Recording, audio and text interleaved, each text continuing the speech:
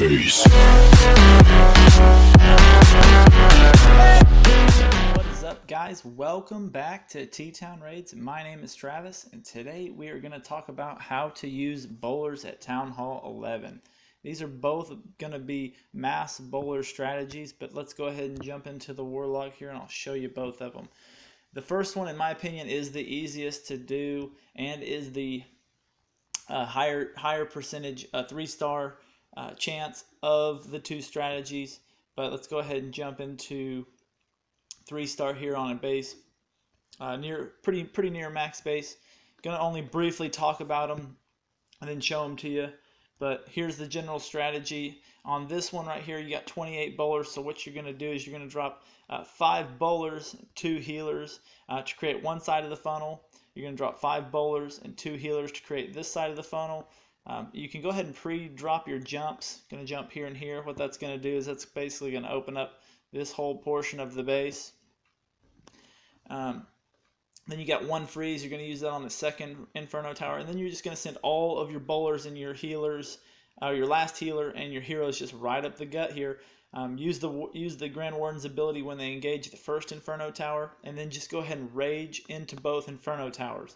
All the tricky part, actually there's no real tricky part. You just got to use your spells kind of at the right time. But let's go ahead and remove that, and we'll watch it. So as you can see at Town Hall 10 and 11, you can go ahead and pre-drop your jumps. They're a minute, they last long enough, but that's going to open up the whole base. I like to do it first, just so you don't have to worry about it. We're going to drop 5 bowlers, 2 healers, 5 bowlers, 2 healers. That's just going to help create a funnel. Then I'm going to send my bowlers in a way that's going to just kind of send them into that jump with 1 healer behind them. Then I'm going to send all of my heroes in right behind. Going to wait until the CC comes out. Going to go ahead and pop the Grand Warden's ability because the Infernos are already and targeting the bowlers. Going to go ahead and rage them up for the second time, trying to just rage them into that Eagle Artillery and into that second Inferno Tower. And the bowlers are just going to kind of push through the base really quickly, and the healers are just going to do a nice job just kind of transitioning to whichever bowler and whichever unit needs to be healed. That freeze on that second Inferno does give your healers a chance to heal those bowlers in the center. You can kind of play with that 5th spell, but I actually like it as a freeze. I'm going to go ahead and speed it up here because there's really not much left other than popping the Queen's ability. Queen pops the Queen's ability. Going to go ahead and take care of quite a bit of the defenses on the top portion. Going to drop that last minion, but the rest of this raid is just kind of the healers and the bowlers just kind of cleaning up the rest of the base. This is kind of a spammy attack, and there is a little bit of luck in it, but whenever you do it, all bowlers and create the funnel with the bowlers, actually very high success rate 3-star. It actually works better on the anti-3-star bases than it does on the trophy bases. On the trophy bases, I've actually had more success on the second strategy I'm going to show you. It's an Archer Queen walk to set the funnel and a Golem and Wizard to set the funnel on the second side. But it's kind of up to you. This first strategy is more effective and it's easier to use. I know I've had a better chance of. I've had more 3-stars with the first way than the second way. But you're going to go ahead and jump into the next attack here. It's an attack on the number 1. Very similar strategy. I'm going to set the funnel here with the Archer Queen at 3 o'clock.